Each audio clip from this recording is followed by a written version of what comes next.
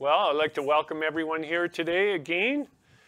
And we're going to be kind of tagging on to what we looked at last week. There will be a little bit of overlap because that's just the way it works. Everything overlaps. So before we start, let's ask for some guidance as we go through here. Father in heaven, we come before you this Sabbath and we praise you for it. Who knows what we'd be doing if you did not have this commandment for us to get to know you. And we ask as we look at your word, as we encourage each other, we pray that your Spirit will lead us and guide us into all truth and show us some things that are to come. We ask this in Yeshua's name. Amen. All right, so last week, I don't know if anyone remembers, we've been talking about the prophecies that revolve around the second coming, the millennium, and what happens at the end of the millennium in the judgment. We covered that pretty carefully, and we've been looking at how Revelation overlaps. Certain places in Revelation, we seem to have a repeat and enlargement. And this is the beauty of it, is that we pick up the data here and there and put it all together, and it gives us a much more complete story. And why is that important? The more we understand God's plan and how he has acted and reacted in the history of his creation, it gives us a better understanding of his character. If we're going to submit to his authority for eternity, we're going to have to understand who we're submitting to. So there's no better way to do it than to look at the history, how he has acted in the past on man's behalf, against man, if you will, in some cases, and show how this is how he's going to act and react in the future. So we don't really have anything to fear. Of course, this old saying, we don't have anything to fear for the future, except we forget how God has led in the past in his teachings and how he has acted and reacted with man. So we're going to look at look at some history of how God has dealt with mankind, and we're going to see in the future how he's going to do, you guessed it, he's going to act exactly the way he has in the past, and that's how we know that we can trust him, because he does not change. Now, with this topic, there is the idea out there, and I know people, I know some of these people very well, and they have this idea that God's not willing that any perish, so that they have this idea that no one would be destroyed in the end, is that God's going to bring everyone to repentance because that's his will, and he's not willing that any perish. And because God gets his way all the time, everyone will be saved. This idea, I do not believe can be supported from Scripture. It is not God's will that any perish. He didn't make man to burn. That's not why he created him. He created man to give him glory and to glorify his character.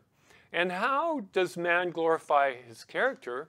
But being like him. So if we become like him, we will glorify him by our works. This is how we glorify God, by the way we act and react with other people. This is how we do it. And so in order to know how to do that, we need to know how he acts and reacts with people, and then we need to follow that pattern that he's laid down. So there's some, the other idea is that God cannot destroy the wicked, not because he cannot, but that he will not. because there is a law that says thou shalt not kill. And therefore, if God killed the wicked at the time of the end, then he would be breaking his own law. Now we're gonna look at that concept today, and I believe while there are truths contained with that concept, the actual end conclusion I believe to be incorrect, and we're going to look at that today. We're going to try and look at this really carefully so we can see that God's hand actually is being forced.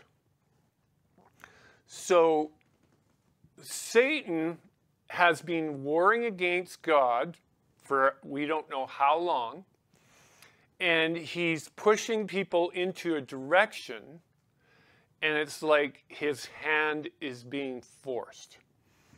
We can see this in governments. We see two sides developing in the world.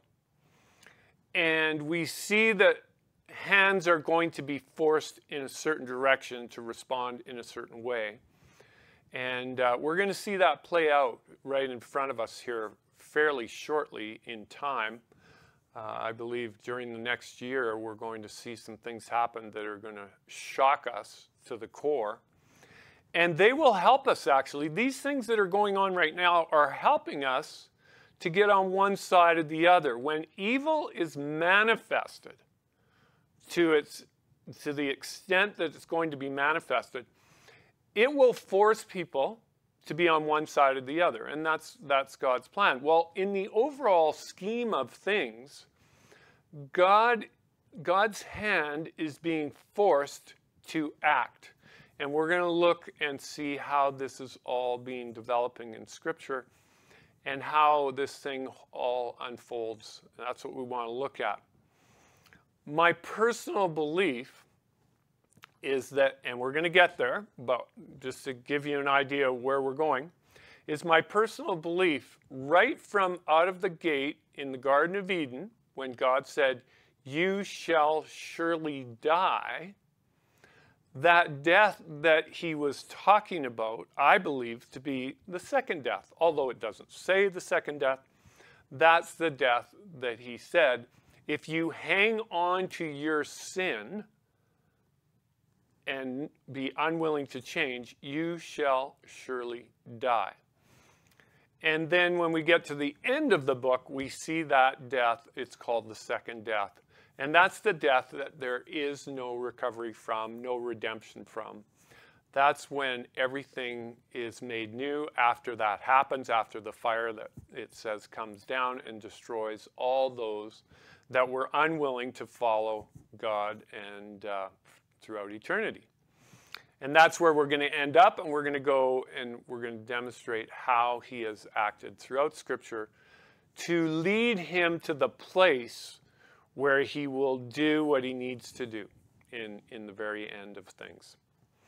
So we have a rule, and it goes like this. It is written, man shall not live by bread alone, but by every word that proceedeth out of the mouth of God. Matthew 4:4, we know who said that, but we know that he was quoting from Deuteronomy. So this was Yeshua stating this. This has to be our rule of faith. We don't want to use psychology or any, man's devising of what the truth may or may not be. We're going to go to the Word and the Word only to find out this, the answer to these questions that we're looking at. Well, we have two main questions. The first one, the overall setting here, does God have a limit to his patience? Can you see this here? I would propose that God's patience is coming to a close. It will have a little interruption, and then through the millennium, at the end, his patience will come to a close, and the cup of indignation will be full. And his wrath will overflow, and God will restart, give a reboot to this planet wherein righteousness will dwell. So in order for that to happen, the wicked and all those that want to hang on to their deeds, which were shown in Revelation, we looked at that last week, when the cup of God's patience is full, he will act, and it will end. All things that have happened will end. We're even promised, which is a great promise, that even the memory of them will perish, and that's the wicked. And so the glories that will follow the recreation will be so great that we will not be able to call to mind the things of the past. Now, it's quite interesting when I lay awake sometimes in bed, and I'm sure you guys have had this experience because I find that my experience is what a lot of people have, is there are things in my life, unless triggered specifically, that I just can't remember. I can't remember the details. And that's because my mind has been so focused on other things, one would be the Bible and truth, is that those things in my past are gone. They're even gone from my mind. I believe this is how it's going to happen at the time of the end, when it says the memory of them will perish, and we won't even be able to call to mind the evil that has transpired that possibly we were even involved in, because of the glories that will follow, because of the new creation that God makes. It will be so glorious that the past will be completely forgotten. I don't know about you, but that is really good news for me. Anyone think that's good news? That's good news. I would just soon not remember some of the things that I have been involved in the past, and I'm sure maybe there are a few out there that would say the same. So how does he execute punishment? Well, there's one way that he executes punishment, and that is that he removes his protection. Now that's pretty clear in Scripture.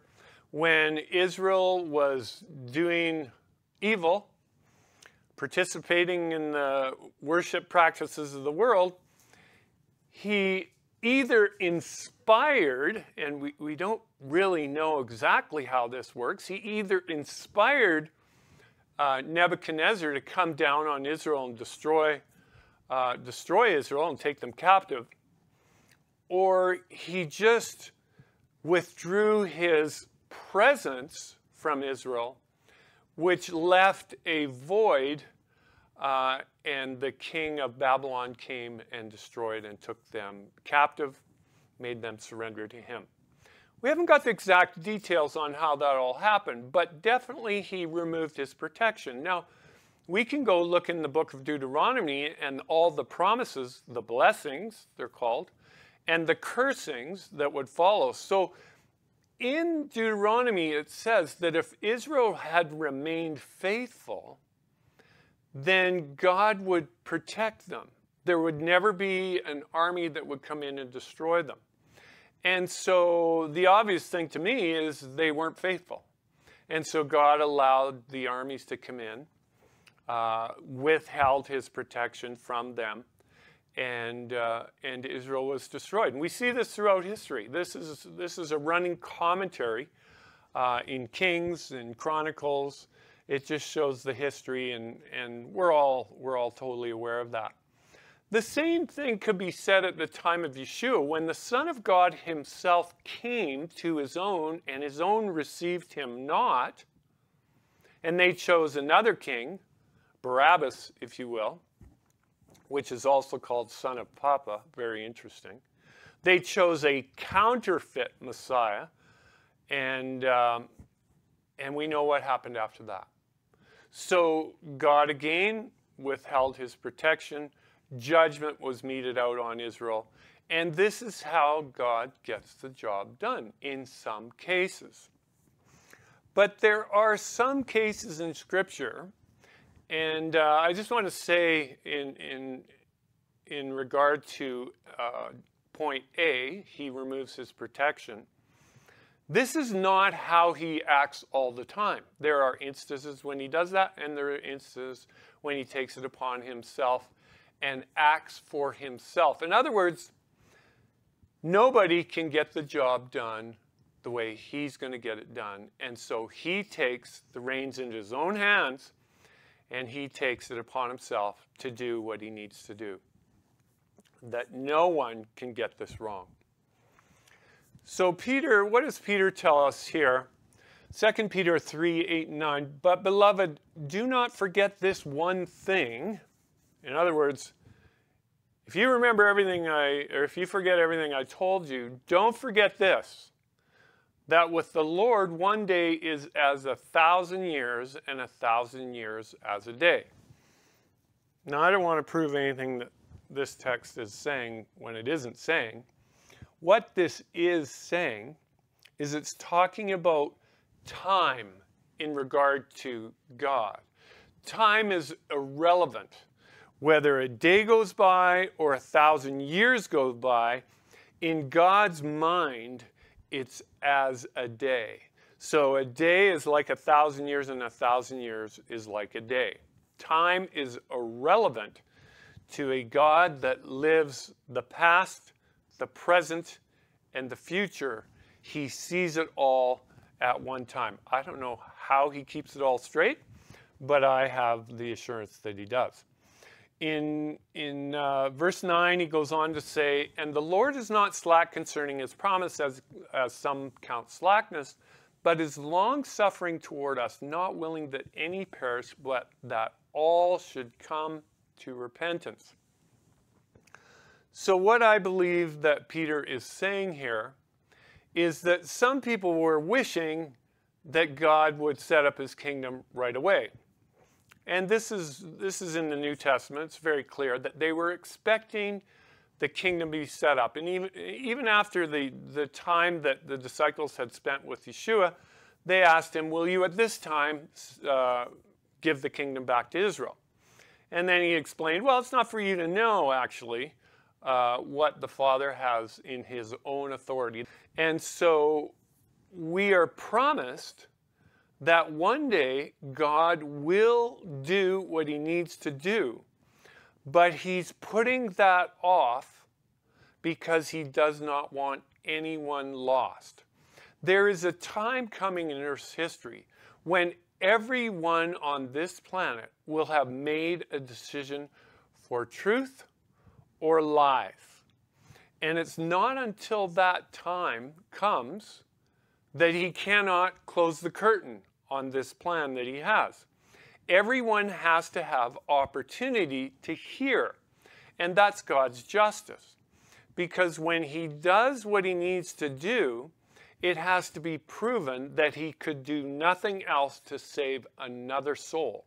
And that's where we're going very quickly, to the place where his hand will be forced, because everyone will have made their decision for eternity or for eternal destruction.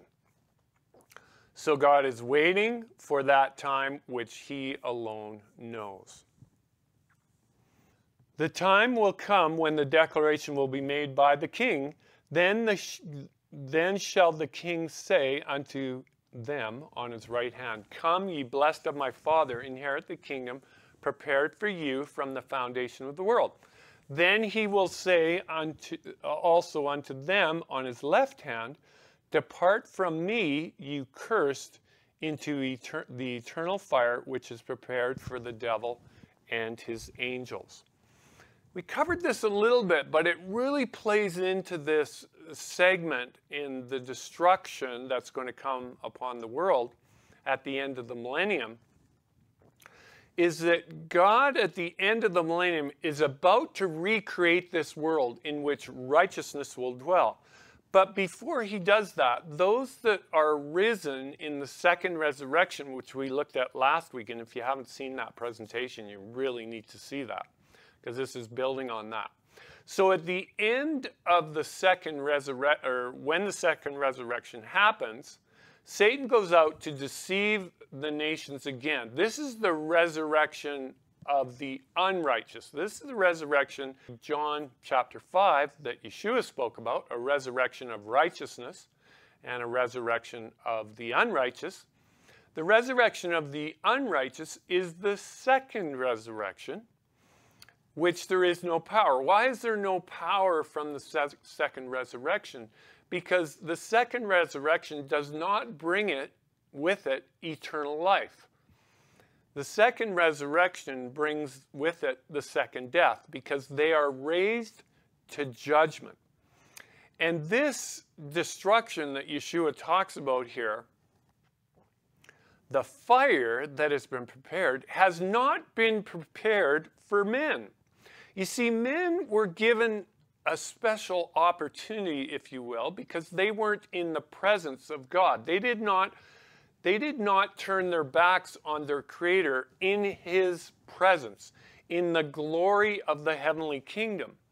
So they, it would seem, were granted a time of probation, if you will, a time in which they would be able to see God in all of His glory, in the works and in the way that He has treated man throughout history. And of course, the prophets would give greater insights into what happened prior to the creation of this world. So we would be able to get a picture of the character of God, a picture that we would be able to, with an intelligent decision, decide whether we wanted to follow God and His ways throughout eternity, or we would turn our backs on Him and we would choose, that's the main idea, we would choose not to follow God because righteousness is not in our makeup any longer, because we've turned our backs on righteousness and chosen to do evil to the point where our minds are hardwired in our evil, and there is nothing more that God can do for us. And we have, in a sense, the wicked will have forced the hand of God to the place where He's got to clean up the mess and start the whole thing over again. And we can rest assured that this is not going to happen another time, because we're told that affliction will not rise up a second time. So it will be eternal glory from there on in. And that, to me, is part of the gospel. And that's the good news, is that God is going to deal with sin. But this text, what Yeshua is trying to demonstrate here, is because the angels sat in the presence of God, saw all that He has created. And when I look up at the stars and I see all of that, and I can only see small snippets of what is out there, I believe a lot of things that are out there that we have no idea.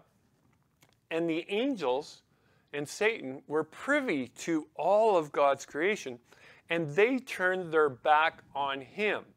They were warned, I believe, that God had warned them where this would end up, down the road, when there would be a fire that would totally consume the devil and his angels. And we have been warned ahead of time that if we choose to follow Satan and his angels, the end result where they are going to end up will be our fate as well. This is also part of the gospel, in that we know that unrighteousness will not live throughout eternity. It will be brought to a close. And all those that decide to follow Satan and continually to be deceived by him will end up with the same fate. We want to notice that God has warned us ahead of time that this is going to happen. He has told us well in advance. So what should that do for us? Well, it should motivate us. Some people have been motivated to the place where they believe, well, if you don't follow God and do exactly as he has said, then he's going to destroy you. You know what? That is completely the wrong way to look at this, but that's part of the deception of Satan. The actual reality is this, is God is not willing to watch suffering and affliction on men throughout all eternity, through on his creation.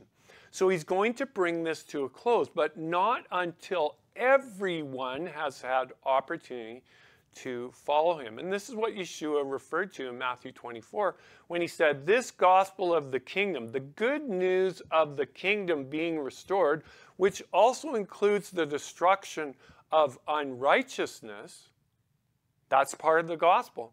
So when this gospel has gone to all the world and everyone has had opportunity to choose righteousness and turn from wickedness, then he will bring it to a close. But it's not until that happens that he's going to bring this to a close. Demonstrating in my mind the righteousness and the fairness of our Creator. Peter goes on to say, but the heavens and the earth, which are now preserved by the same word, by the word of God, are reserved for fire until the day of judgment and perdition of ungodly men. In the ASV, the American Standard Version, this word perdition is kind of confusing unless you've looked that up. There needs to be some clarity here. But the heavens that are now, or that now are, and the earth by the same word have been stored up for fire, being reserved against the day of judgment and destruction of ungodly men. So this idea that God is going to torture people forever is not scriptural, although there are verses in the Bible that seem to indicate that. But what is the forever part of the destruction is that life will not exist past the destruction that God has reserved for the fire until the day of judgment. And this, of course, is talking about the judgment at the end of the millennium, when the fire comes down out of heaven from God and consumes the wicked that want to hang on to their wicked ways. And that's very clear in Revelation chapter 20 through 22. So the heavens that now are and the earth by the same word have been stored up for fire. So if God's going to clean up all unrighteousness in the world, the elements, he goes on to say, will melt with fervent heat. He's going to clean up all the destructive ways and things that the wicked have done on this earth and start again. But if those people, the people that have done the wicked ways, don't turn from their unrighteousness and hang on to them after the second resurrection, they will be consumed in the fire that was specifically to clean up the world and to destroy the angels. And we don't want to be involved in the same fate that the evil angels and the world and the heavens will be consumed in. The question regarding the destruction of all sin and sinners involves an aspect of God's character. Exodus 34, 6 and 7 tell us, and the Lord passed before him and proclaimed, the Lord God, merciful and gracious, long-suffering, and abounding in goodness and truth.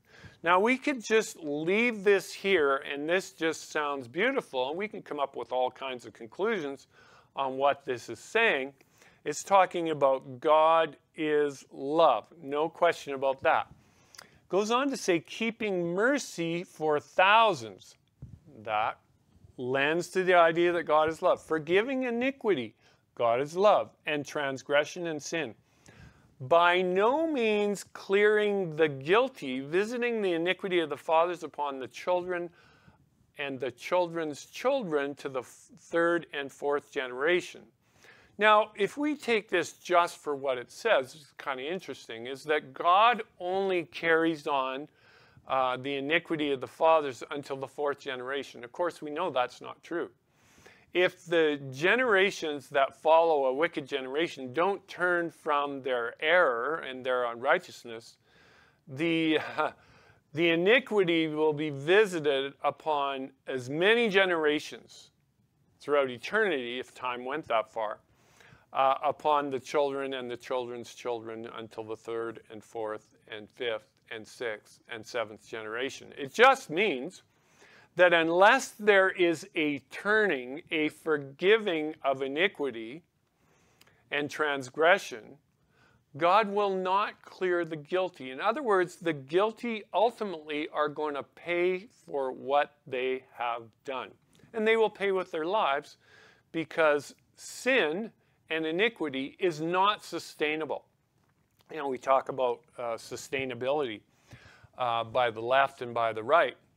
The left does not seem to realize, because they have left their heritage, they have left their Judeo-Christian values, and they've thrown God out of the picture. Their idea of sustainability with the wokeness that's going on, and you all know what I'm talking about there, it is not sustainable. One of the reasons it's not sustainable, if you have two men marrying each other, can they have children? Well, the answer to that question is pretty obvious. If we did that as human beings, and we all decided to live according to that rule, it's not sustainable. I understand unless a group of people, i.e. the United States, Europe, the populations, if they do not have 2+ children, it's not sustainable. And so the left, their ideas are not sustainable, and you can look through that and see how all these ideas that they have are basically because they've thrown God out and they have become their own gods, and they think that they're smart enough to make a decision on what is sustainable and what is not. And of course, when we look at the Bible, we can see that their ideas are not going to live throughout eternity, but they will be brought to an end when the cup of God's mercy is filled and it becomes time for him to act. His mercy does have a limit. So what about God's character? God is love. Does his infinite love allow him to destroy those whom he loves? Now, does God only love the righteous? Well, in Hebrews it tells us that he loved who? Jacob, but hated Esau. Was it Esau's works that he hated, and it flowed over into Esau? And this is really what was going on there. Where do we look for answers? Well, there's a few places we can look. The historical record, so we can see how God has acted and reacted in the past. We can also look to prophecy. Prophecy is indicated. The way that prophecy is going to be played out is going to be exactly the way God has acted in the past. So this is how we know the prophetic record is true, because God is consistent and he will do exactly the way he has acted in the past. In fact, the historical record is an indicator of what the future holds for us. Also in the sanctuary service, we see prophecy as well. And some people, well, how do you mean? Well, we know that the festival calendar is a prophetic picture of how God is going to play out the future. And we can look at the past and see that. We look at the past record in the sanctuary, and it will help us as we look forward to the sanctuary service, how it will be fulfilled in the future. One of the very simplest ways you can do this is look at the Passover. Paul says that Christ is our Passover. He's our lamb that took upon him the sins of the world. And when we accept him as our Passover lamb, it tells us something. He has delivered his people in the past because he is the Passover lamb. He's also the Passover deliverer, and we can know and rest assured that he will deliver us in the future. We also know that he is our judge.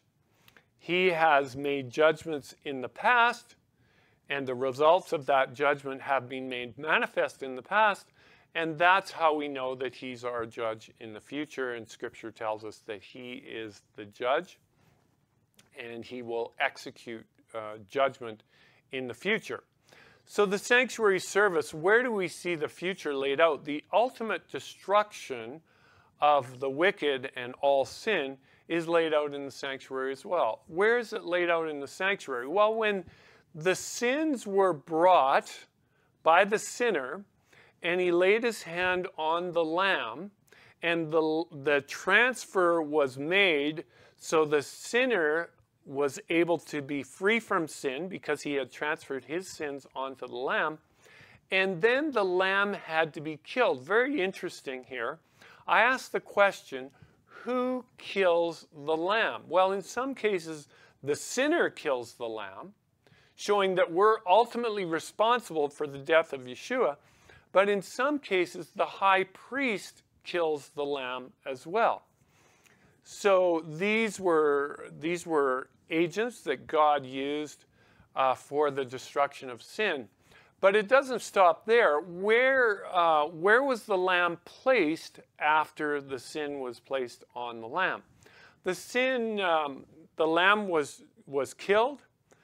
I have never seen anywhere in Scripture that a live lamb, was placed on the altar of burnt offering and burned alive. You see, that's what Satan did to the righteous. He would burn them alive at the stake. That was a twisting, if you will, from the truth. The reason why Satan, that was one of his favorite things, is to burn the saints alive at the stake, is because that is the actual penalty of the sins of those that have followed Satan. They will be burned at the end. The only difference is, I'm not so sure, if we look at the sanctuary service, that they are burned alive in the time of the end. I don't know how exactly that's going to happen. But what we do know is that sin and sinners will be consumed in the fires of destruction in the time of the end. The Bible is very, very clear on that. If we look at some history, we see something very interesting in the time of the flood, which we're going to look at here. We're going to look at the time of the flood. The wicked were destroyed in the flood. Noah and his family got on the ark, but the wicked were destroyed in the flood. How did that flood come about? And were the wicked all dead when the water came upon the earth? That's kind of a good question. It would seem, by the way the story goes, that those who had the breath of life that weren't inside the ark died in the flood of waters. They lost their breath, their life, through the flood of waters. It could be that God has chosen another way to destroy the wicked, and it could be that he takes the breath of life away in the fires of destruction in the time of the end. So we want to look at how this has all happened in the past, and it will give us a view on how he's going to do this in the future. Genesis 2:16 and 17 tell us, "And the Lord God commanded the man, saying, Of every tree of the garden you may eat freely, but of the tree of knowledge of good and evil you shall not eat, for in the day that you eat of it you shall surely die." We know they didn't die at the time when they ate of the tree, but I would suggest that their death sentence was certain. They would not only die the first death, but they would also die the second death if they did not return back to God after they sinned in the garden. And they would be given their life to make that determination who they were going to serve. Were they going to serve Satan and his agents, or were they going to serve God and his agents, which are the angels, which we would have as a help through this time that we're living in?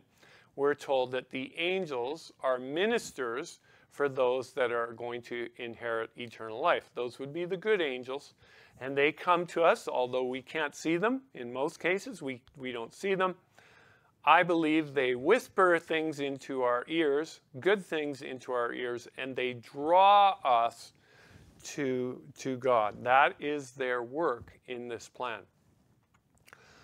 So we will eat of the tree of knowledge, and that's why death has come upon all men, because we have all eaten from that tree of good and evil, and we've been partakers of that.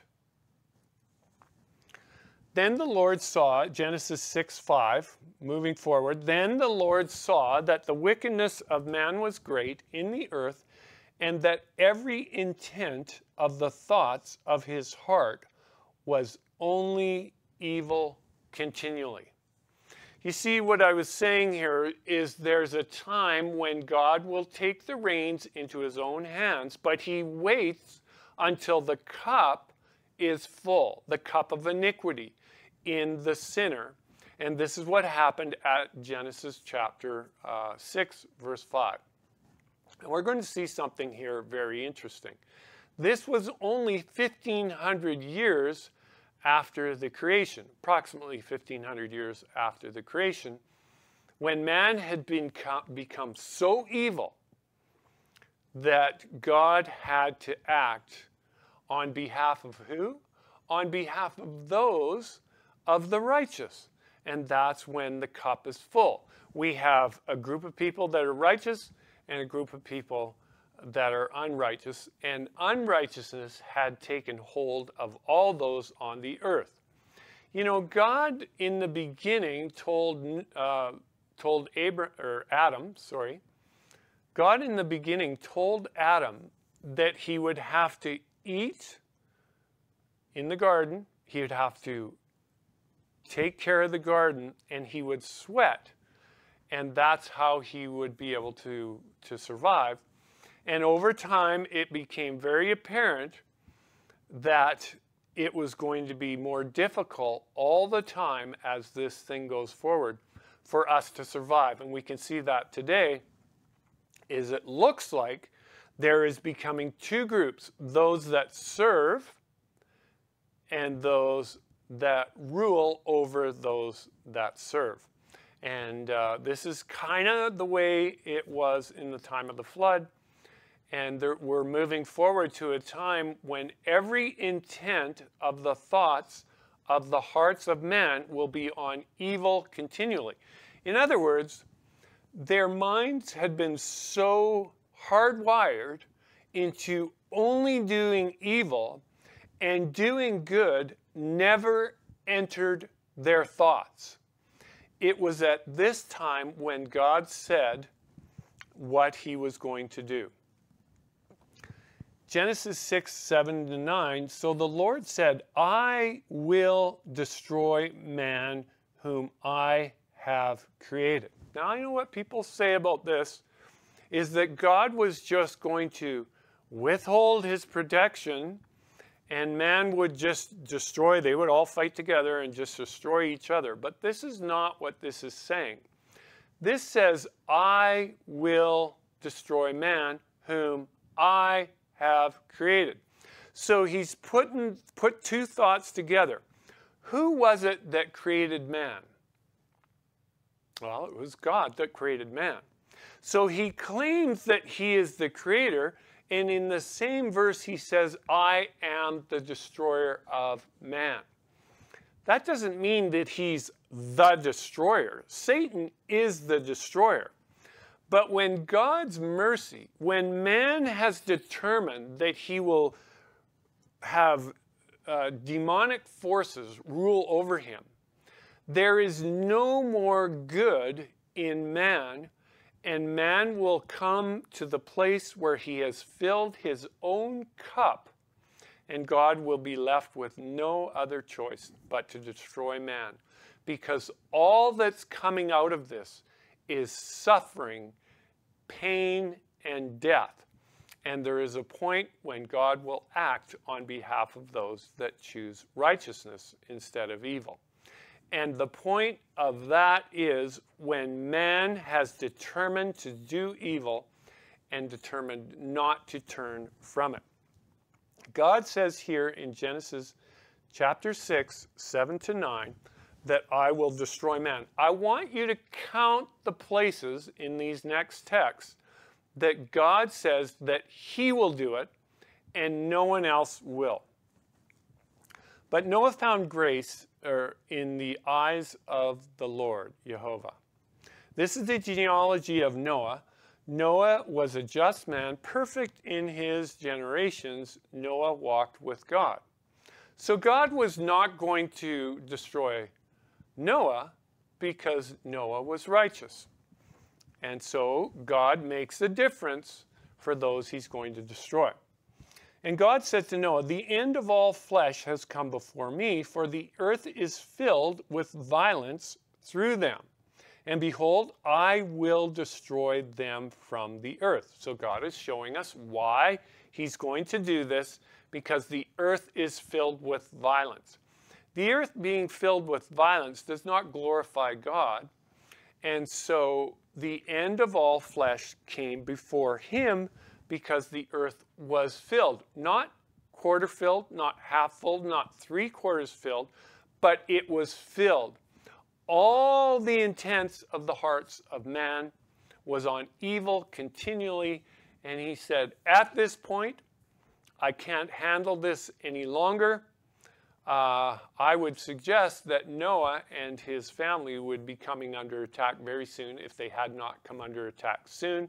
I believe that Noah was most likely being mocked for his choices in life, that he would serve God.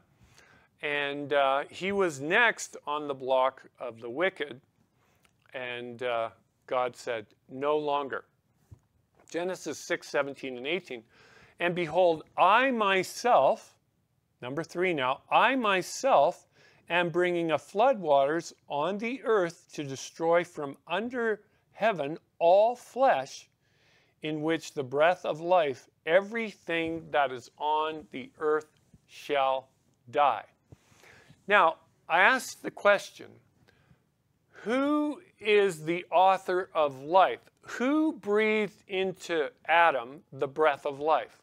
Well, the answer is God, of course, probably in the person of Yeshua, is that God breathed into Adam the breath of life. It had come to the place where God was going to remove the breath of life from man. Now, I don't know about you, but have you ever been underneath the water? Has anyone ever pushed you underneath the water and you're gasping for your breath? You see, your breath is going out of your body. That's what happens when you're put underwater unwillingly and you don't have a chance to hold your breath. Is that God was going to bring a flood of waters upon the earth and destroy all flesh. How? He was removing the breath of life from these individuals, and this brought death. And that's how he destroyed man from the earth. He says, but I will establish my covenant with you, and you shall go into the ark, you, your sons, your wife, your sons' wives with you. For after 7 more days, I will cause, who will cause? I will cause it to rain on the earth. The devil didn't have anything to do with this. God takes full responsibility for his actions, and he says, I will cause it to rain on the earth 40 days and 40 nights. I will destroy from the face of the earth all living things that I have made. I don't know, is this number 5 where God says, I will do something? In one case, he said, I myself. When it says, I myself, that's a good indication that he's not going to let anyone else do this. And Noah did according to all that the Lord commanded him. See, this is Noah's out. He obeyed the Lord all the way, and this is how he was perfect in his generations, and he did not suffer the brunt of the destruction of the wicked. Genesis 7:10 through 12 tells us, and it came to pass after 7 days that the waters of the flood were on the earth, just as God had said. And the 600th year of Noah's life, in the 2nd month, the 17th day of the month, on that day all the fountains of the great deep were broken up, and the windows of heaven were open. And we're not going to get into the how of this because Scripture doesn't tell us the how, but there are ideas out there of how this has happened. And I do not believe, my personal opinion is, that Satan did not break the windows of heaven and break up the fountains of the deep. God said that he had done this. And the rain was on the earth 40 days and 40 nights. And they went into the ark to Noah 2 by 2. This is talking about the animals now. And all flesh in which is in it is the breath of life. So that they entered, male and female of all flesh, went in as God had commanded him, and the Lord shut him in. Now this is really kind of neat because the ark is a type of the provision that God has made to save us. That ark can be the Lamb of God. Ultimately, it will be at the second coming of Yeshua, when we are taken to the Father's house and God takes us out of this world to the Father's house, and that becomes our ark of safety, if you will, for 1,000 years. And then that ark of safety, the New Jerusalem, comes down out of God, and we see the ultimate destruction of all sin. And I would propose that it's similar to the way that he destroyed mankind at this time that we're talking about at the time of the flood. And we can see that as we move forward. And the waters prevailed exceedingly on the earth, and all the high hills under the whole heaven were covered. The waters prevailed 15 cubits upward, and the mountains were covered. So ultimately, the water was upon the earth for longer than a person, if they climbed to the tallest tree at that time, at the top of the mountain, they would probably die of starvation because of the flood lasted so long. But really, what it's trying to show us is no one survived this other than those that were on the ark. This is history. This is how God has worked in the past, when man's hearts were on evil continually. And I would propose that God is going to act in a similar manner as he has acted in the past when man has consumed his mind on evil continually.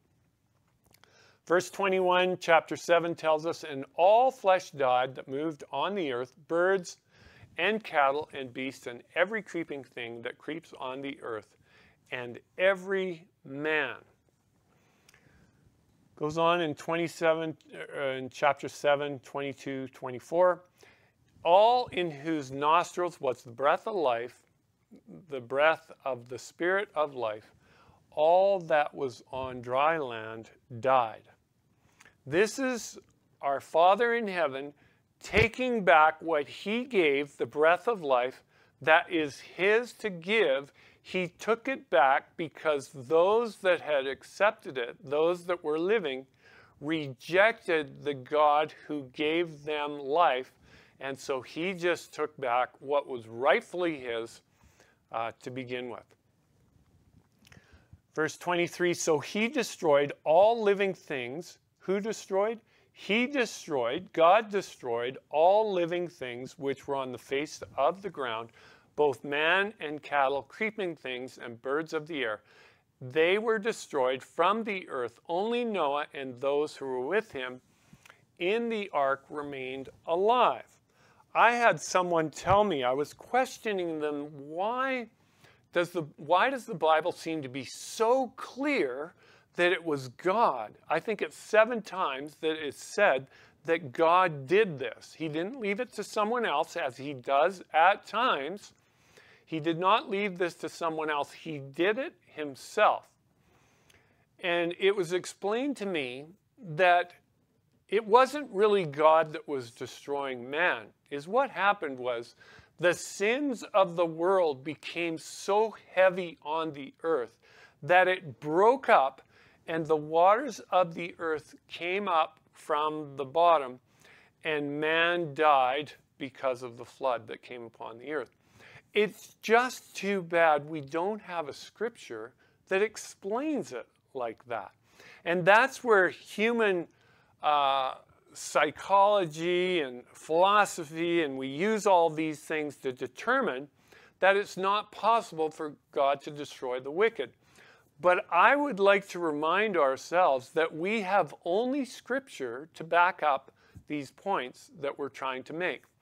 Human philosophy has to be gone. Human philosophy can turn a lot of things into what the Word does not say if we just focus on that. But if we focus on what the Word says, it's very, very clear that God has a limit to his patience, and his limits are righteous.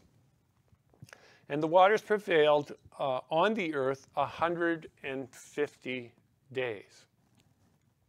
Goes on in Genesis 8:20-22. Then Noah built an altar unto Jehovah, and took of every clean animal and every clean bird, and offered burnt offerings on the altar. And Jehovah smelled a soothing aroma. Then the Lord said in his heart, I will never again curse the ground for man's sake, although the imaginations of man's heart is evil from its youth, nor will I again destroy every living thing. Key here, as I have done. How did he do it that time? It was by a water. We know that at the end it will be fire that consumes the wicked.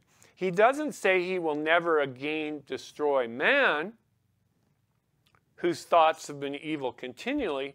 He just says, I'm not going to do it the same way as I have done. That's very clear here. Also, I just want to go back to the beginning of verse 21 and make sort of an understanding of this that I have gained through the sanctuary. When the Lord smelled a soothing aroma, what was he smelling? Does God like the smell of burning flesh? I would propose that in the sanctuary, God is not impressed with the burning flesh.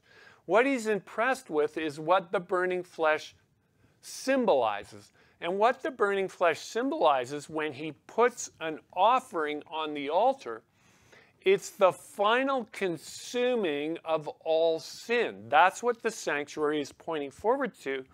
Anytime that the sacrifice was burnt on the altar, it represents the final destruction of all sin.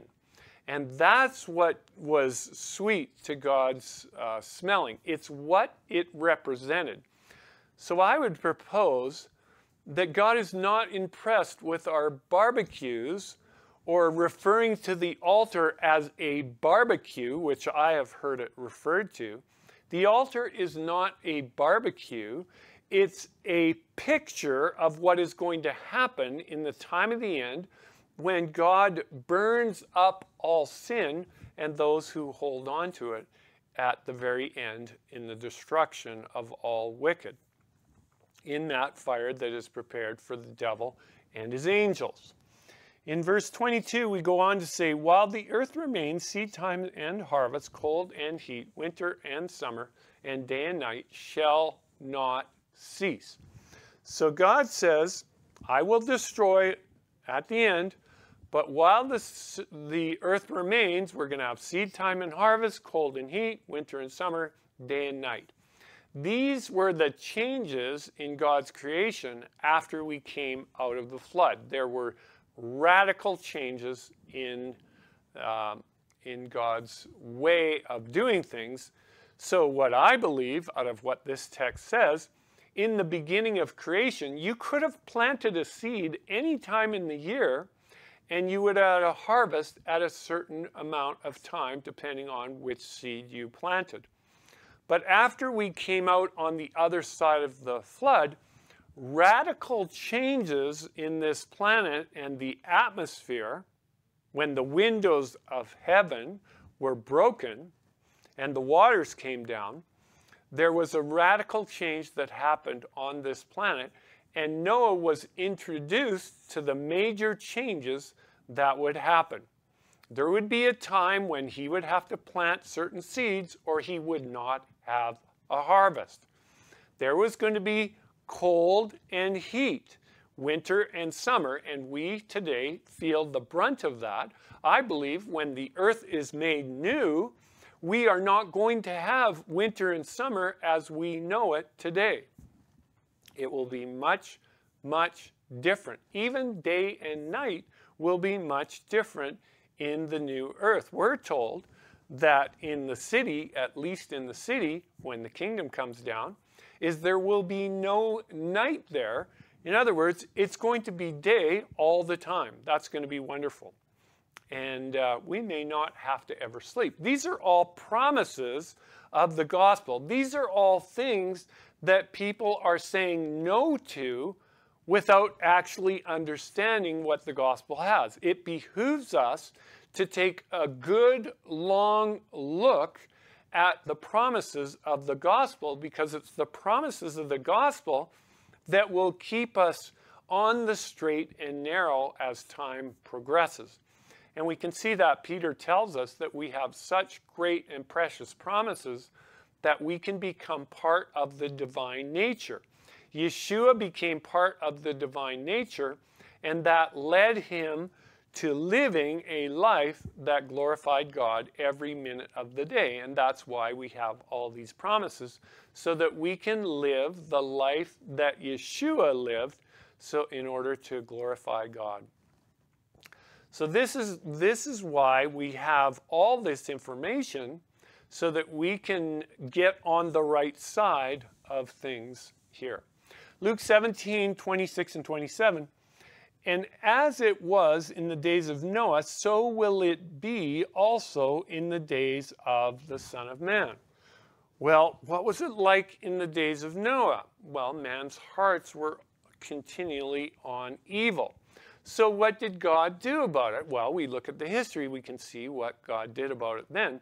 So I would propose, if the circumstances before the flood were attained, then God would act the same way as he did at the time of the flood. And we see that, Revelation 19. You want to have a good long look at Revelation 19, and it's going to show you what's going to happen when Yeshua returns. In verse 27, Luke goes on to, in his record, which are the words of Yeshua, they ate, they drank, they married wives, they were given in marriage until the day that Noah entered the ark and the flood came and destroyed them all. Now, we have the record, who brought the flood upon the earth? Obvious question when we go back to Scripture and have a look. We know that God brought the flood upon the earth.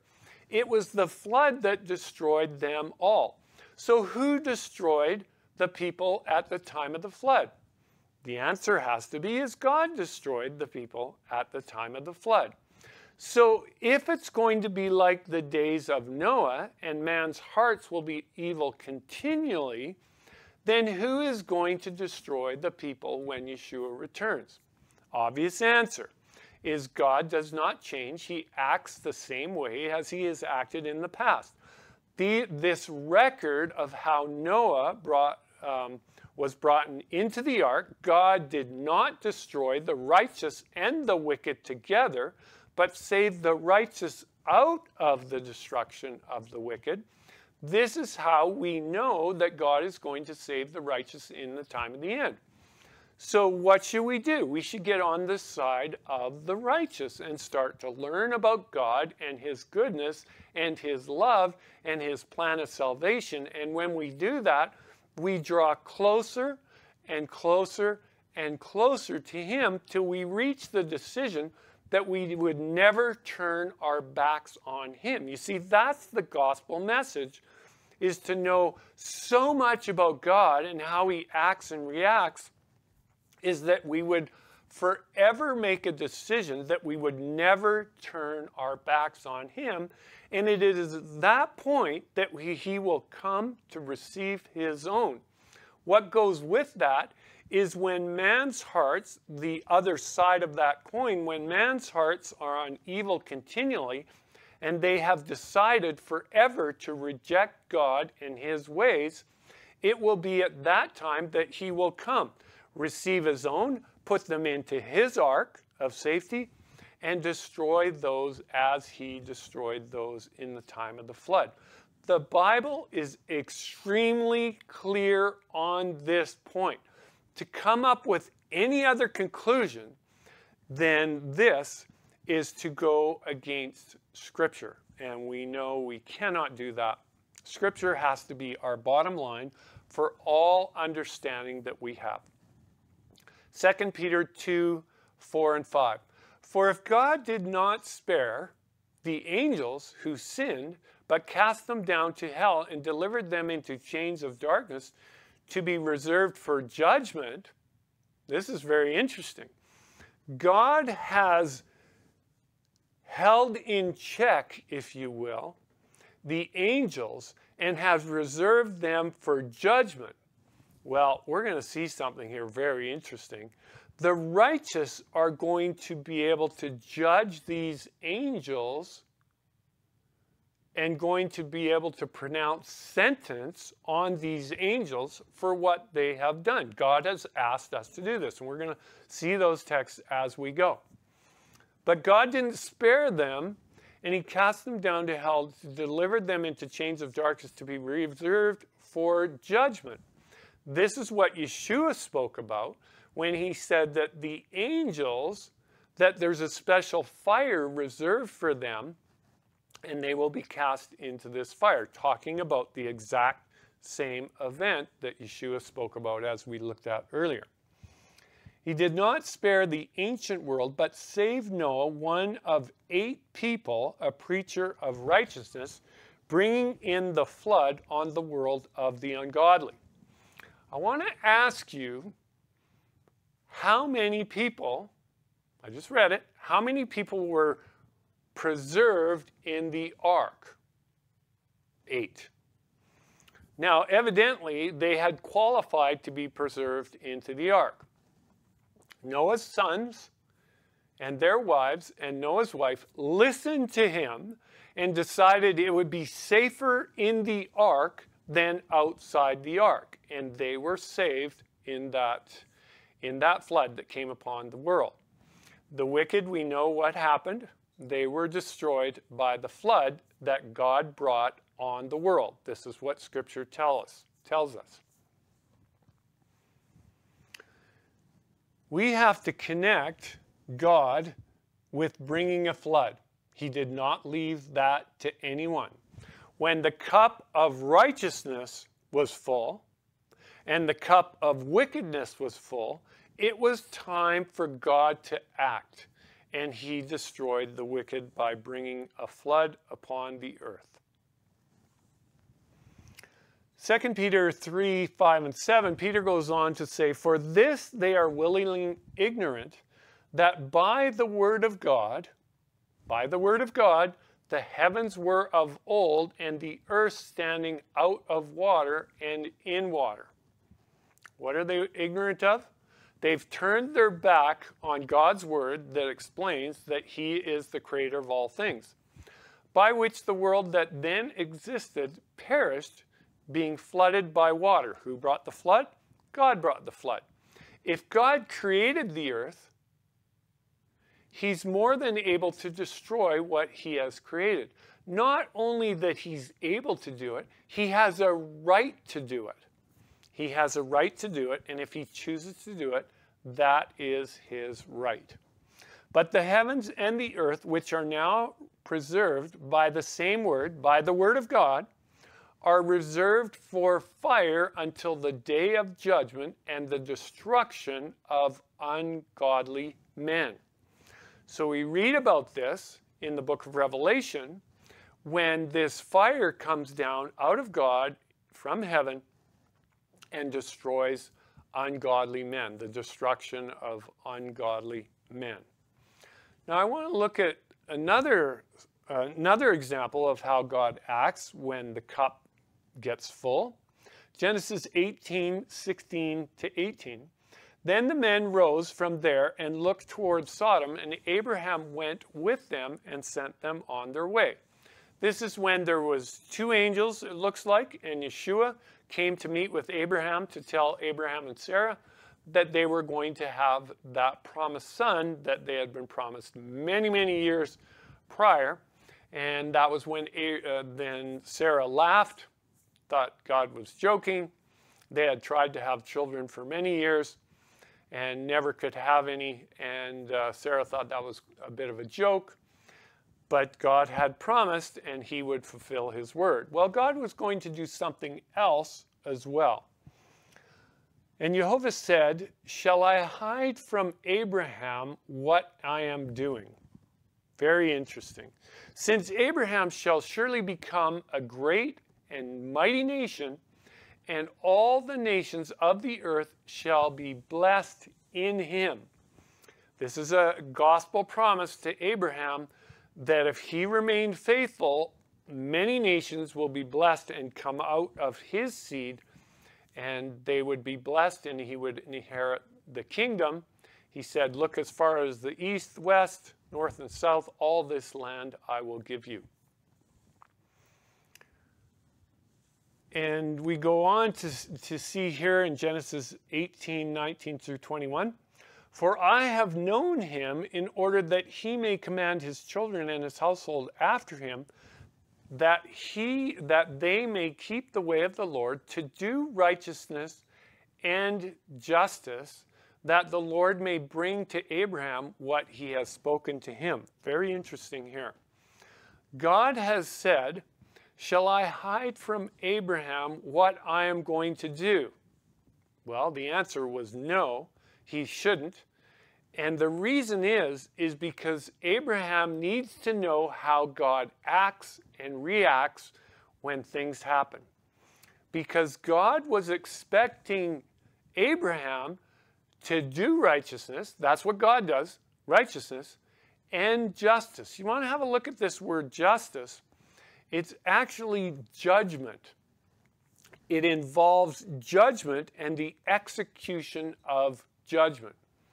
And this is what God was going to call Abraham to do. And we see this in a few things. When Lot was taken captive by the kings, and they ransacked everything he had and all the people of the land, then Abraham was called upon to go rescue Lot. And that was something that God had, I believe, inspired him to do. And God expected him to do that. And the Lord said, "Because of the outcry against Sodom and Gomorrah is great, and because their sin is very grave, I will go down now and see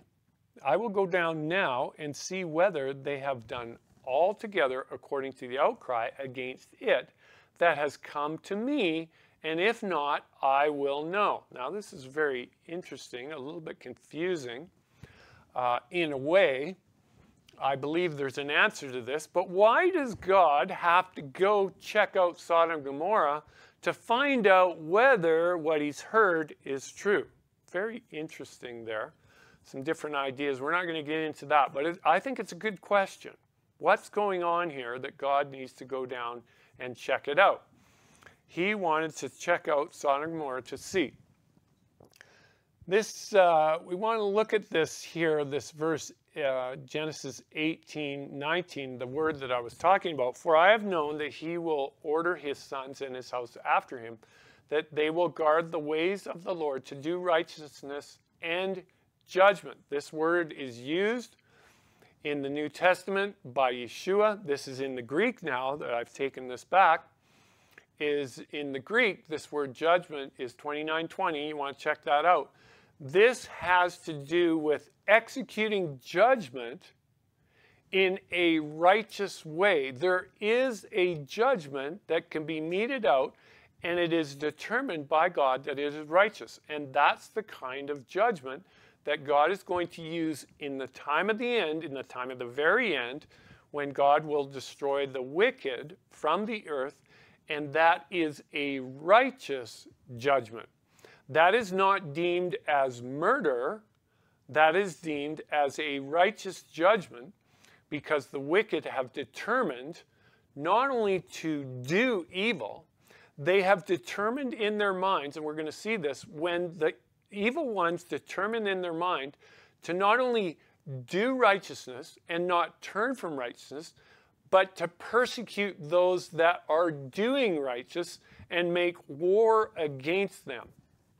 And this is what was going on in the time of Sodom and Gomorrah. The wicked had filled their cup. Then the men turned away from there and went towards Sodom, but Abraham still stood before Jehovah. And we see a conversation here. And Abraham came near and said, "Would you also destroy the righteous with the wicked?" You see, the question is not whether God is going to destroy the wicked.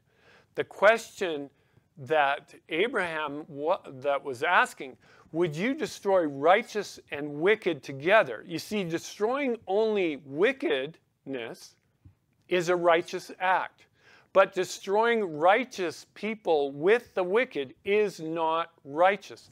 That's the question that Abraham is asking. Suppose there were 50 righteous within the city, would you also destroy this place and spare it not for the 50 righteous that were in it? So now the bargaining begins. Everyone knows the bargaining, and we know where that ends up. And we could look at that in Genesis 18, 25 to 33. We're not going to take time to look at that right now. We want to move beyond that because we know what that happened. It went down to 10. If there were only 10 in the city, would you spare the righteous with the wicked? Well, we know what happened there. In chapter 19, 12 and 13, and the man said to Lot, "Have you anyone else here, son-in-law, your sons, your daughters, whomever you have in the city, take them out of this place. For we," who are these agents now, these were the two men that were with Jehovah, "for we will destroy this place because the outcry against them has grown great before the face of Jehovah. And the Lord has sent us to do what? To destroy." Now the question is, are these evil angels or are they good angels? Well, I think if we really look at this carefully, we can see that these are angels of the Lord on his side. And we can see that throughout this story. So they're going to destroy this place. This here says, do you have any sons-in-laws? There were sons-in-laws. We know that by the way the story goes. And they had daughters. So it doesn't say how many sons-in-laws, but it's plural. So we know they had sons-in-laws, because it says they had daughters that were married and they had sons-in-law. He had sons-in-laws. So that would be at least 4 people. We also know that Lot had 2 daughters at home, so that's 2 more people. And we know that Lot had himself and his wife. And so the 8 of them, there was provision for the 8 of them to escape. There wasn't 10. And Abraham's little negotiation he had only went down to 10. And there was less than 10, so God was going to destroy. But it's very interesting to note that God did not destroy the righteous with the wicked. He called them out in just the same way that God calls us out of the midst of the wicked of this world. with the righteous in it, and God will not destroy the righteous and the wicked together. He will only destroy the wicked, those that want to cleave on to wickedness, and he will always call the righteous out from the midst of the wicked. Then it says, then the Lord rained brimstone and fire on Sodom and Gomorrah from the Lord out of the heavens. Who does it say? Let's not twist this and make it say something. It's very clear. Jehovah rained fire and brimstone on Sodom and Gomorrah and from the Lord out of heaven. And God overthrew those cities, all the plain and all the inhabitants of the cities, and what grew out of the ground. And Abraham went early in the morning to the place where he stood before the Lord. I want to ask a question. Is God waited in the time of the flood until how many? 8 people were saved in the ark. He went down the same way, 8 people. I find that very interesting, and these are examples, as we're going to see. Then he looked toward Sodom and Gomorrah and toward all the land of the plain, and he saw, and behold, the smoke of the land which went up, the smoke of a furnace.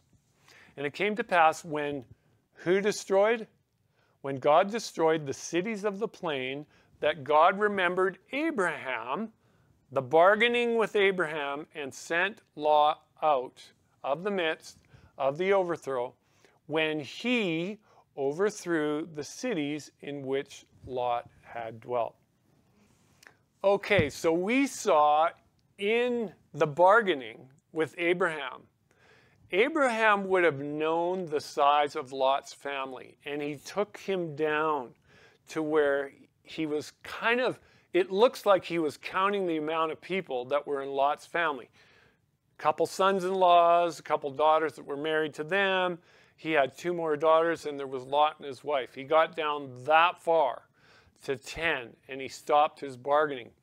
There were 8 people that possibly could have been saved at the time of Sodom and Gomorrah, but we know that the sons-in-laws scoffed at Lot and thought he was crazy, and so they didn't come out, and probably their wives obviously didn't come out then, and they were destroyed. They had chosen the way of Sodom and did not go out with Lot, and so only 4 were found in the city, and we know what happened to Lot's wife because she looked back. She was attached to the city, especially with family. Well, what a lesson that is. Don't look back when God says flee. Jude 1 verse 7 tells us, as Sodom and Gomorrah and the cities around them in a similar manner to these, having given themselves over to sexual immorality, have gone after strange flesh, are set as an example, suffering the vengeance of eternal fire. You know, it just blows my mind. Everyone in the West, pretty much everyone in the West, knows when you say something about Sodom and Gomorrah. They know what you're talking about. It's like it's ingrained into the psyche of man, and yet they're playing with fire, the fire of Sodom and Gomorrah. They should really, when they hear something about Sodom and Gomorrah and how it was cast into this eternal fire, as it's talking about here, Sodom and Gomorrah, of course, is not burning now, but they are suffering the vengeance of eternal fire. In other words, the consuming of the whole thing. This is the eternal fire. It will consume all wickedness. And why did it happen? Because sexual immorality and the going after of strange flesh. Now, I'm not going to explain all of that. I don't think I need to. But people are doing exactly the same thing today in this world. And it's becoming actually legislated in the government halls of not only this country, but all of North America, and in Europe and abroad, is that if you speak anything against this type of thing, that you will suffer the vengeance of the governments of this world. You see how we're moving into a place of total immorality, and we're actually forcing the hand of God in the direction of the destruction of the evil that's going on. But first, he wants us to see the evil that's going on and make a conscious decision to move away and flee from the Sodom and Gomorrah of this world. I also want to say that it wasn't just Sodom and Gomorrah that were destroyed. It was the cities around them that were partaking in the same things that they were doing. All the cities of the plain. And we know that Lot fled to Zoar because it was just a little one. I guess the unrighteousness hadn't been filled up. But the cities around Sodom and Gomorrah were also filled with sexual immorality, taking part in the same things that they were. And they were also destroyed by this fire that God brought upon them. Peter goes on to say that God turning the cities, I have injected God because the whole context of what God had done, God turning the cities of Sodom and Gomorrah into ashes, condemned them to destruction, God making them an example to those who afterward would live ungodly. And God delivered righteous Lot, who was oppressed by the filthy conduct of the wicked, for that righteous man dwelling among them tormented his righteous soul from day to day by seeing and hearing their lawless deeds. Then the Lord knows how to deliver the godly out of temptations, to reserve the unjust under punishment for the day of judgment.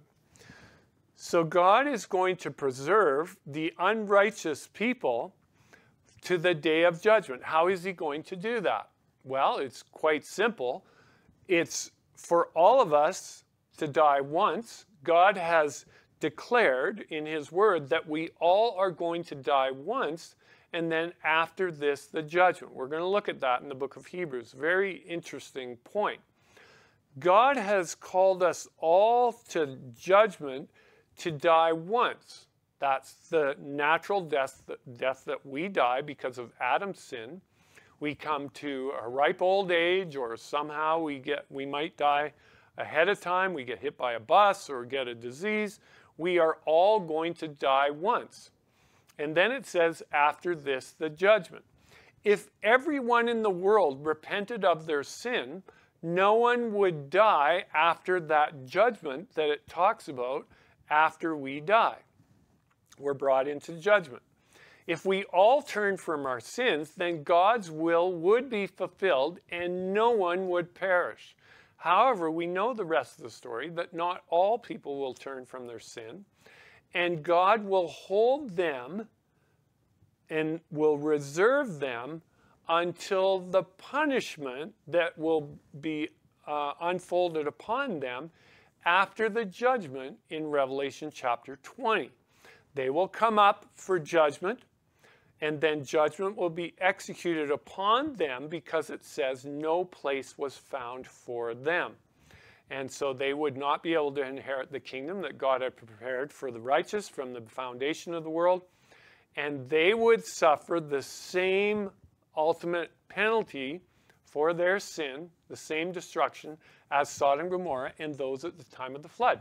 That's why Yeshua in Matthew 24 and 25, Mark 13 and 14, and also in Luke chapter 17, where it's recorded that the punishment or the destruction of sin will parallel the destruction of sin and sinners at the time of the flood and also at the time of Sodom and Gomorrah. These are examples. These are examples when God takes the destruction of sin and sinners into his own hand. He does not allow the Nebuchadnezzars of the world to do it. He will do it himself because his judgment is righteous. His execution of judgment is righteous in his destruction of sin, the evil angels, and those that choose to go the way of the evil angels. Genesis 15 tells us some interesting things. Then he said to Abraham, this is God now speaking to Abram, know certainly that your descendants would be strangers in the land that is not theirs, and will serve them, and they will afflict them 400 years. So this is God's people going down into Egypt, and they're going to be inflicted for this time period.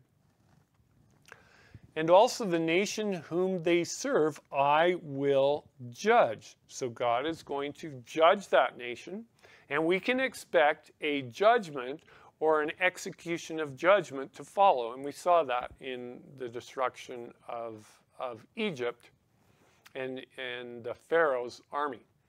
Afterward, they will come out with great possessions. So God's people will come out after they've been judged, and they will have great possessions, obviously because they have plundered the Egyptians. The Egyptians finally paid what was due to the slaves, and they took out great riches when they come out.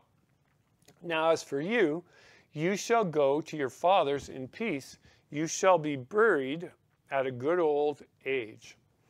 But in the 4th generation they shall return here, for the iniquity of the Amorites is not yet complete. Very interesting here. Same point.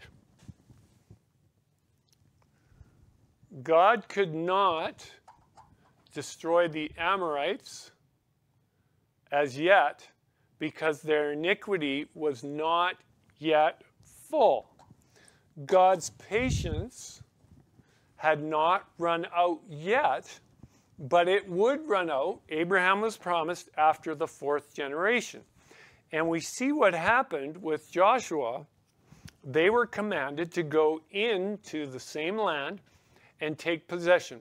It came to pass when Adonizedek, king of Jerusalem, heard now how Joshua had taken Ai and had utterly destroyed it, and he had gone to Jericho and its king, so he had done to Ai and its king, and how the inhabitants of Gibeon had made peace with Israel and were among them,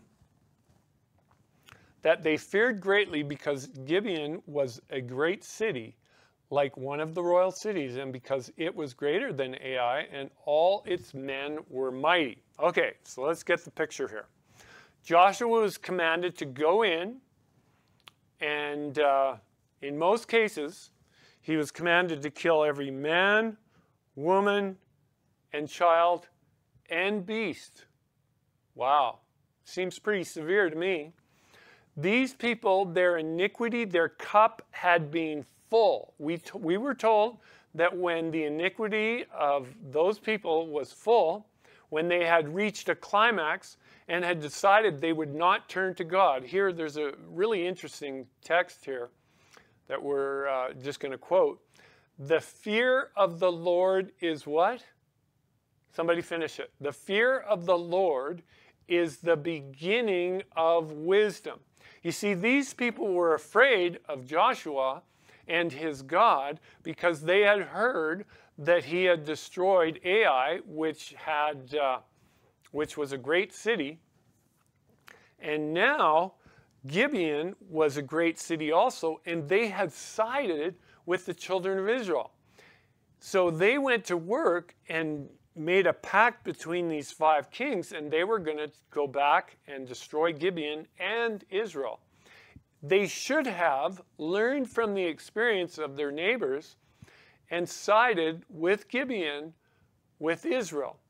And then there would have been no destruction. But they had come to the place where they would not surrender to the Most High. Their minds were made up that they would fight this God of Joshua, which would lead to their destruction. Therefore, Adonizedek, very interesting his name, Lord of Righteousness, King of Jerusalem, sent to Hoham, king of Hebron, Piram, king of Jarmuth, Jephthah, king of Lachish, and Deber, king of Eglon, saying, what did they say? Come up to help me and help me, that we may attack Gibeon, for it has made peace with Joshua and with the children of Israel. This is a very interesting thing here. This is a case where God was calling his people to the promised land. Don't miss that. He was calling his people to the promised land, and those that were in possession of the promised land made war with the children of Israel, those that were doing God's will. I would propose that that's when God is going to act, when his people are made war upon of the people that are God's enemies. Therefore, the 5 kings of the Amorites, the king of Jerusalem, the king of Hebron, the king of Jarmuth, the king of Lachish, and the king of Eglon gathered together and went up, and they and all their armies encamped before Gibeon and made war against it. And the Lord said to Joshua, do not fear them, for I have delivered them. Who has delivered them? I have delivered them into your hand. Not a man of them shall stand before you. Joshua therefore came upon them suddenly, having marched all night from Gilgal. So the Lord routed them before Israel, killed them with a great slaughter at Gibeon. Who did? Who does this say? So Jehovah routed them before Israel, killed them with a great slaughter at Gibeon. Remember this now. Killed them with a great slaughter at Gibeon, chased them along the road that goes to Beth Horon, and struck them down as far as Ezekah and Mekkedah. And it happened as they fled before Israel and were on the descent of Beth Horon, that Jehovah cast down large hailstones from heaven on them as far as Ezekah, and they died. There were more who died from the hailstones than the children of Israel killed with the sword. Now, let's just really focus on this. Who's doing the destruction? This sounds a lot like the destruction at Sodom and Gomorrah. God rained down fire and hailstones, fire and brimstone, on the cities of Sodom and Gomorrah, and now he has done exactly the same thing. He has destroyed these people with large hailstones from heaven, and it said that more died from those that God slew than Joshua slew. I would propose that when the wicked of the world make war against the saints, as we see in Daniel chapter 7, when they decide they're going to make war against the saints, this is only going to happen for so long until Daniel chapter 7 tells us judgment is made in favor of the saints, and God steps in and takes matter into his own hands. Then Joshua spoke to the Lord in that day when the Lord delivered up the Amorites before the children of Israel. And he said in the sight of Israel, sun stand still over Gibeon and moon in the valley of Ajalon. So the sun stood still and the moon stopped till the people had revenge upon their enemies. Is this not written in the book of Joshua? The sun stood still in the midst of heaven and did not haste to go down for a whole day. And there was no day like that before it or after it, that the Lord heeded the voice of man, for the Lord fought for Israel. Now we're going to divide this study into two, but I would really recommend if you want to just go back over it and have a look, because we're going to go deeper into this, because now we're going to jump into the New Testament, find out what the New Testament Bible writers wrote about the judgment that would happen in the future. And we see the culmination, of course, in the book of Revelation.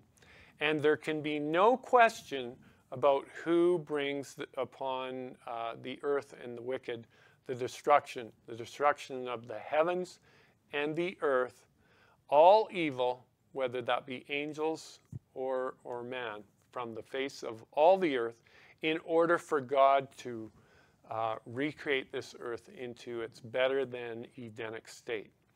So stay tuned for next week as we're going to finish this and have a little bit of a closer look next week. All right, so let's have a word of prayer, and then we'll open it up for some discussion for this. Father in heaven, we thank you again for your word that is very sure. We can know for certainty what's going to happen in the future. And Father, we ask that you help us to understand the whys of these things.